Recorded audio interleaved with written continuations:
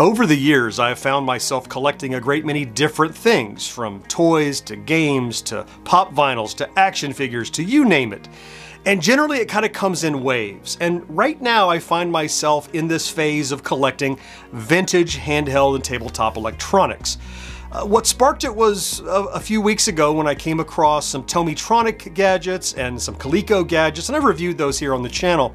But not only did I find myself wanting more of those, it also sparked something in the back of my mind that reminded me of one of these units that I sort of had when I was a kid. I had borrowed from a friend back in the early 80s, and I loved it, and I kind of had hoped that he'd forgotten about it, but he hadn't. And when he moved, he's like, hey, I want it back. And it was a handheld Galaxian 2 unit from Entex Electronics. Well, lucky me, I was able to find one finally, and I'm gonna give you a tour of it and show you what it's like to play and why I was so addicted to it and had to have this back in my collection right after this. This video brought to you in part by Tommy and the Order of Cosmic Champions. This exciting and heartwarming coming-of-age Gen X novel is available now. Check the link for more info. Hey there, welcome back to Gen X Grown Up. I am John and I am a Gen X Grown Up. Thank you so much for clicking on this video. What we're talking about here is Galaxian 2 from Entex Electronics. Now, Galaxian 2, I know it's covered up. There you can see the Galaxian 2 on there, because there's some cool stickers on there that I'm not taking off. But Galaxian 2 is not a sequel to Galaxian. Galaga is the sequel to Galaxian. What the 2 stands for is it is a 2-player game, simultaneous 2-player game. 2 people can play this, where one can be the hero and one can be the enemies, the aliens that are coming down. It is effectively Galaxian. It's a fixed shooter. The reason I found it so cool, and the reason that I remembered it so fondly, is because though it came out in '81, when most of the things we've been looking at came out, it felt so far ahead of its time because, as we'll talk about in a second when we look at this, I always consider a lot of these units, even back to the Coleco, Donkey Kong, and Pac-Man, they're like this slideshow that's progressing every like half second or so, and you just need to, you know, move your man in between those slides and make sure you don't collide with anything, or you do collide whatever you're trying to accomplish. But this one felt so much more fast-paced. It almost felt like it was a real CRT screen. Of course, it's not, it's VFD, but as you'll see when we play it, elements move so fast, there's this nice illusion of a star field, and it feels so much more like you're playing a real arcade game. It did to me, at least when I was a kid. So I was able to acquire this one through eBay in pretty doggone good shape. So let's take this guy to the table and check it out right now. Here we go then. I was able to find this one complete in the box. It has all the manual and everything, even the foam packed in the box. And the box is in fair shape. It does have some really cool stuff in the corner here. You can see that it was sold by KB Toys for $49.99. Was that in the 80s? Man, that's, I guess it had to be. And there's a big KB sticker here. They recommend Rayovac batteries. See the sales clerk. So, well, and I hear these were really rough on batteries anyway. So they use 4C cells. So even KB was kind of hawking some Rayovac batteries to go with them. If you flip it over, you can see even more cool stuff in the packaging. So why is this split down the middle? It's because kablamo! It has this cool opening thing. And I love this diagram where they go through all the effort of not only showing you, look, here's the buttons and controls and stuff, they're even pointing to elements on the screen that are like, oh, this is an attacking alien, these are stars, and those are bombs and missiles. So, and on the side it talks about the stuff we know about, you know, VFD games, exciting 3-color fluorescent display, you know, it was instructions, use a C-cell batteries, all that kind of stuff. So, all right, let's get this thing open and show you how cool the unit is. And yeah, you're right, it kind of looks like a spaceship.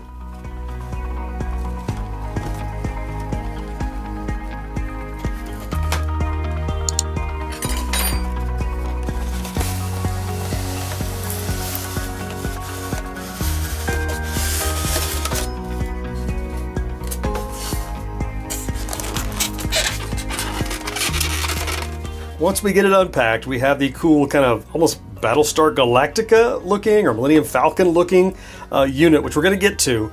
And then we have the manual here. So in the manual, this is a big fold-out deal that has many, many pages of, you know, how to insert the batteries, kind of a map of the screen, talking about all the strategy of the game, and you can just keep unfurling it, and there are pages upon pages in the warranty information. And why do you need all this for a game that's basically as simple as Galaxian? Well, you'll see as we get into it, there's a lot more to this Galaxian 2 than meets the eye. Now, your first impression when you look at this might be, oh, I've seen these a million times before. Here's a handheld game, you hold it in your hand like this, and that's how you play. No, that's not how you play. If you're playing single player, or double player for that matter, you hold it this way. So this widescreen is actually a tall screen. So this is the player one's left, right, and fire button control. This is the power on and off button down here. And if you're playing as player two, it's the other way around. So as the enemy, you have a 4-directional and a fire button. Plus there's some more control buttons over here.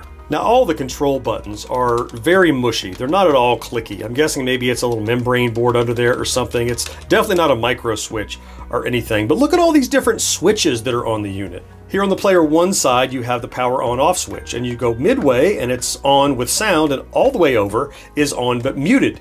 One thing I'd noted of many of these games is they're very blippy, and parents might get upset if you're playing them too much. Well, this guy had a mute function baked right in. Over here on that player 2 side, you have even more control over the game. So there's a difficulty level, skill 1 or skill 2, and then you can change it from being a 1-player game to a 2-player game, or if you boot it up like this, there's even a demo mode that I'll show you as well.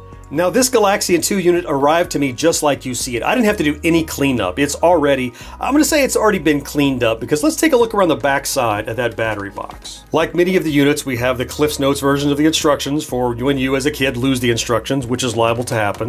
And the battery box, what you'll see is not pristine actually. It has had some corrosion in it. So, but you can see it's been somewhat cleaned up. Now I've already tested it, it does work. So the good news is, look, someone has already given this some TLC. It's not pristine again, but they've cleaned up the corrosion as best they can. You can see they've scraped off here so you have a nice contact. So let's throw some batteries in it, power it on, and I'll give you a tour of the game itself. The reason that I so much wanted to add this back into my collection. All right, so we got some batteries in it. Now, before we start it, remember, this is not how you play it. This is how you play it. So let's power it on and give it a shot. There he is. All right, so I've got the 2 arrows here and the fire button, so let's give it a shot. So you can see you've got the starfield coming down, plus you've got the dive bombing aliens, plus you've got their bullets, plus your bullets. And the pace is just so good for a VFD game. I've always kind of felt that a lot of VFD games were like a slideshow that you could play. And you just had to make sure that you made your moves before the next slide hit, you know what I mean? But the reason I always felt that this one stood above others I played was because of how quickly the screen refreshes and the illusion of, movement through the starfield. And it just doesn't feel like a slideshow. It feels like a video game. Now the score can only go up to 9999, at which point it will roll over. And I seem to recall in my youth, I gave it a good run. I'm not sure I ever actually rolled it over, but I know I got up into the 3,000 or 4,000s at least. It gets progressively more difficult, but because it's so formulaic and it has a limited number of things it can do, the difficulty can only get so high. And then it's kind of it becomes, can the batteries last long enough for you to get a high score? All right, I'm doing kind of a bad job of losing here, so let my ship get hit, and I just want you to hear the little ending song tune. There's 1 down. Just get under this bullet and get hit. There's 2. Nice that they let the screen clear before you take your next turn, yeah. Come on, shoot me, shoot me.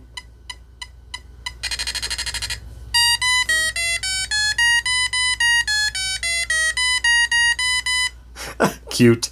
Let's try the second skill level, so skill level 2, just to see how much more challenging it gets. So I think in general, just the more enemies come diving at you at once. So here we go. Skill 2. Maybe it's a little faster. It doesn't feel crazy fast though. Oh yeah, definitely more stuff happening. So there's your skill level 2. More stuff to dodge, more bullets on the screen at once too, I think. I appreciate that you can hold down on the left-right arrows and continue to move, although I don't often do it. It's usually small adjustments, since there's only, what, like eight spots across the screen you can even be. Okay, I've now flipped it around so you can see the two-player variety. I've switched it to two-player mode, and I will say that on this unit, I feel like either it's slow to respond or the buttons have a problem, but I mean, it works, but it doesn't feel as responsive as I'd like. I don't know if that's, again, does this unit have a defect? Is it worn out or something? But the single player works great, so I'm happy about that, but I want to show you the two-player and how it works, kind of. All right, so here I am moving the enemy, and I can shoot pretty regularly, and I can kind of move. I gotta hold it down to go. I feel like some of these buttons are a little... Might need to take a look and see how those buttons are. But you can move up, you can move down some. You can move diagonally if it'll accept it. The idea is you can move and you can shoot, but it's one enemy at a time, but it's an intelligent enemy because it's your buddy, right, who would be playing the second player. And you can get over here and... Come on, move over. And... got him! Yeah, and so you'd have to move off the screen, just like in one-player mode, before the good guy gets back. Now, I remember playing this as two-player, and it's not a whole lot of fun for the guy playing the aliens, as you might imagine, because his job is to just be a moving target. There's no score for the second player or anything. So it's a neat concept, and I think it's what sold a lot of these units. It's what got me interested in it, but the real value is in that single player. Back around to player one side then, something that's really cool about this is you can switch from one player to two player dynamically, and I remember using that as a pause mode. So let me flip it back to one player, and you can see the computer will immediately take over for you. And if you're having trouble and you need to pause, go to two-player mode, and it'll stop the aliens from attacking. So to me, that's the best feature of the two-player mode. Even if the buttons were working well in two-player, I would say that's just... You know, you never had a pause on these games, and now you kind of do.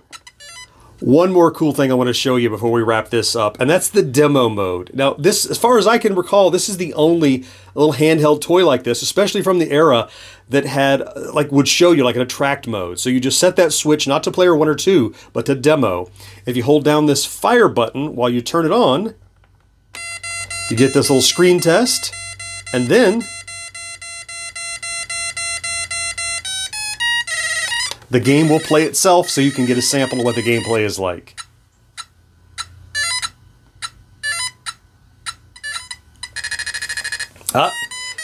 And the computer could not quite defeat all the aliens. Look, I don't know how often you're going to look at an attract mode or a demo mode, but I just think it's cool that it's an option. They really thought this through. Entex did a good job, and I'll be looking for other cool units that they put out now that I've reacquired, I'll say, this Galaxian 2. What do you think about this Entex Galaxian 2? Is it something that you had, or still have for that matter? Or now that you've seen me play it, I've infected you with a bug and now you've got to go find it for yourself, which, by the way, I know I've contend to be a negative influence on people's wallets. Not the first time I've heard that, but it's cool stuff, right? Look, I've reviewed a lot of these recently, so I'm going to put a full playlist to all of these vintage electronic toys that I've been reviewing lately over my shoulder, plus another link here to a video you might enjoy. I certainly hope you found something to enjoy, though, in this video, and I cannot wait to talk to you again next time. Bye-bye.